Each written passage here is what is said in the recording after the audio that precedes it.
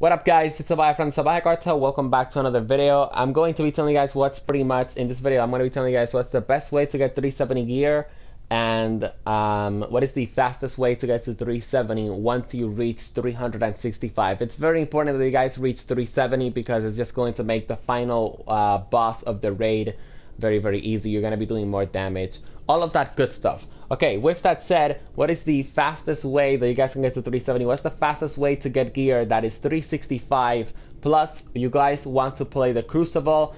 You guys can play any game mode in the Crucible. I just played Rumble. Now, why did I play Rumble? Rumble games usually last between 8 to 10 minutes, all right? And sometimes they even last between 6 to 8 minutes if you're actually beasting or if there's another guy in the lobby that is beasting. Anyways, at the end of every Crucible match, you do have a pretty good chance of getting legendary gear or legendary weapons that are past 365 because remember, in strikes, the gear that you get from bosses, the blue gear that you get from bosses, it's going to cap at 365, and legendary engrams that you decode are going to cap at 365. So yeah guys, this is pretty much the best way to get 370 gear, the best way to get gear after 365. It's the Crucible. Trust me guys, I have tested it.